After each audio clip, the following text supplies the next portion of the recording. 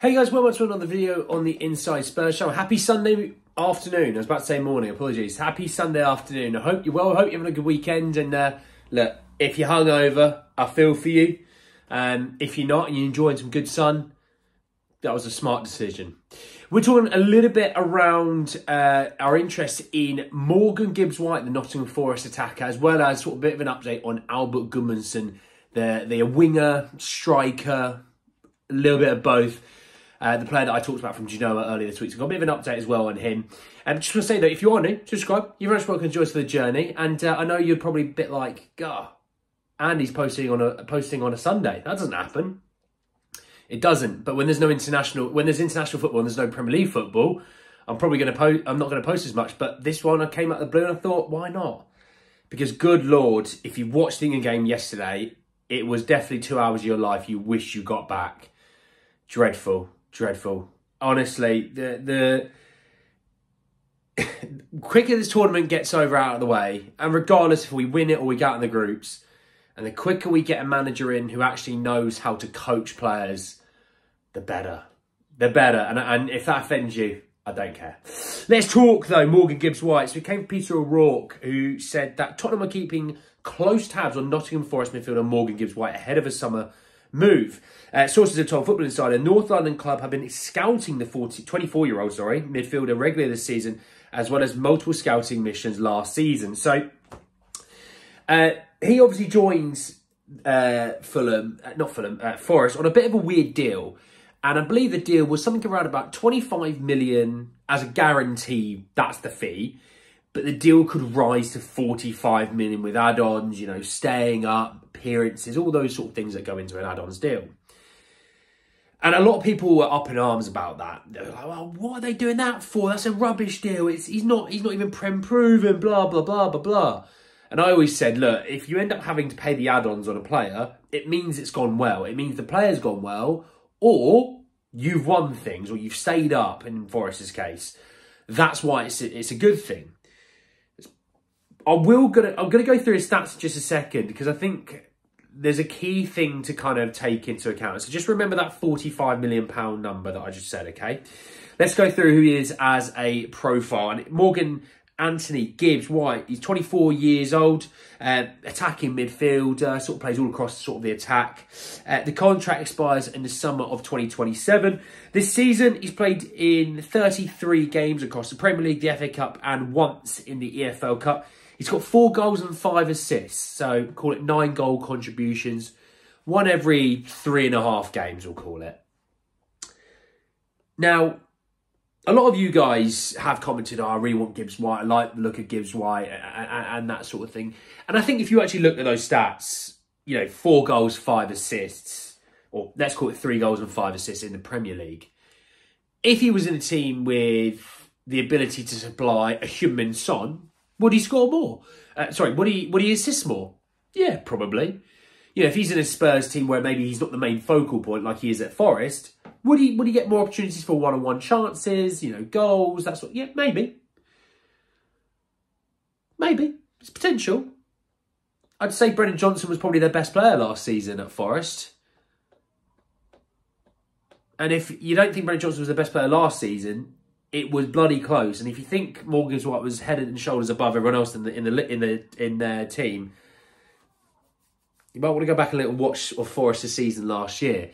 So when we think about that £45 million mark, and we think, you know, what would he cost? He's got 3 years left on his contract. You know, Forest have a ton of power in this situation. And I'm not, by the way, I'm talking all hypotheticals. I'm not talking, are they staying up? Are they going down? Whatever. I'm not doing that. I'm just talking just facts at the moment. You know, 3 years left on his contract. They're going to want more than £45 million, right? They're going to want 55, 60 million pounds. That's my guess. That somewhere between 50 and 60 million pounds. So let's work on that number, right? And even if you go, there's no way they'd get that, they're going to want 40 million. Then this is going to actually be a really good test. Think of my 50 to 60 million pound number, that sort of window, that I think they would take that fee.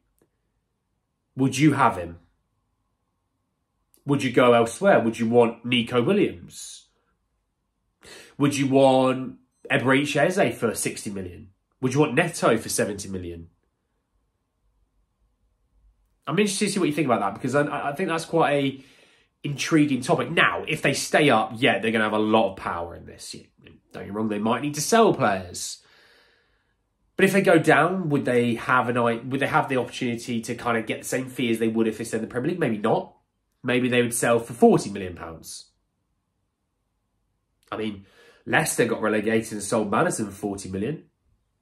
You know, he's their Maddison in a weird way. Now, would he be a good fit for Spurs? That's the other question. I think he would be, yeah. I think he would give us an ability to not change our style of play too much. And if we did have Maddison drop out, and if you wanted to sort of spread Maddison around the pitch a bit more, maybe. But I personally would go the Eberechi Eze route still. That's where I would be. The guy can play left wing as well as the position of Maddison, and that's what I want. I want someone that can play Maddison's role, but he is also somewhere else on the pitch that they can play together. So that's what I'm saying. Let's talk Albert Gudmundsson. It came from Alistair Gold, who said that Spurs continuing showing some interest in a potential second transfer raid on Genoa this summer with Albert Gudmundsson. And I was reading through the article, and he sort of touted a fee of somewhere around about 21 to 26 million pounds. So let's call it 25 million pounds, okay? We talked about Rooney Bargi. We talked about Antonio Nusa, okay? We've talked about Matthias Sully, who I can't lie, out of the three of them, I might be the Matthias Sully. I might be in the Matthias Sully camp. I don't know. But anyway, we're talking about these guys who are going to cost around about 25 to 30 million pounds. That's that little group, okay? Albert Gudmundsson is that same sort of group. Now, I normally would go with the whole, he's a top 5 proven league. And to be honest, with the Serie A, it's a top 4. I don't even regard the 5th league as a top 5 league. I look at it as a top 4 thing. You know, Bundesliga, Prem, La Liga, and Serie A, right? So he is top 4 league proven. And normally that would step him apart from a Bargi or from a Nusa. But then you've got Matthias Sully, who's doing it at Frosinone on loan from Juventus. And I just think maybe you've got more of a surefire thing with Gudmundsson because of his age. He's a bit more mature and he's had a really good international break. He scored a hat-trick for Iceland. But I also think I just think he's one of those. He's got a really high floor, but quite a low ceiling. Okay, what I mean by that is he's worst, maybe better than the other guys is worst, right? So you might have Nusa, Bargi and Sully, whose floor is, let's say, here, and Gudmundsson's floor is here. Well, he's better, right, in that regard.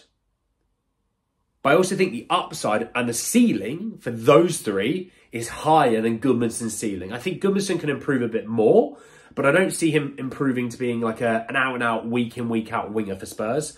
Whereas you look at the other three and you think they could.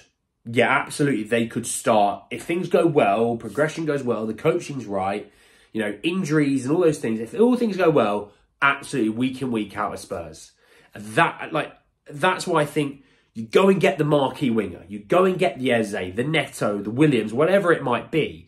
You then sprinkle in that other guy, the Sully, the Bargi, the Nusa. Because I still think we need 2 wingers. But if you bring in a winger who isn't, you're not expecting greatness straight away from them. And this is the thing with Brennan Johnson. I don't think we were expecting him to play so much so soon. It was just the way of the land, really, that he had to play. And I think next season he will be better. But these guys, I think, have that opportunity as well. You know, Johnson will be settled. Kulu's there. You're going to have, you know, maybe an Eze or a Neto. You might have a Werner, potentially. You might then go, cool, we got a Solomon, but we'll see what happens there. The other winger, who then can kind of float. And then you've got these guys who can float between positions. Kulu can drop into the midfield. There's always that regard.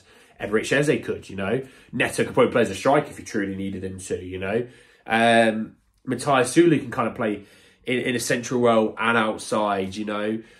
So these are all the things that I've just kind of been thinking about. And I'm interested to see what you guys think. But yeah, Gudmundsson for me is not... But you know, both of those guys, I like them, but they wouldn't be near the top of my list. I think that's fair. You can think they're good players, but you maybe don't think they're exactly right for Spurs for many reasons. I'm interested to see what you guys think about that. But anyway, guys, at the end of the video, I hope you did enjoy it. Drop a like on the video. If you did, hit me in the comment section below your thoughts and feelings about Gibbs-White, about Gudmundsson, all that jazz. I want to know your thoughts and feelings. Obviously, subscribe to the channel if you're new and hit the bell notification for more. Enjoy the rest of your Sundays. I hope you really do enjoy it. Forget about what's coming tomorrow. Enjoy it. And anyway, guys, at the end of the video, I'll see you all very, very soon. Take care, guys.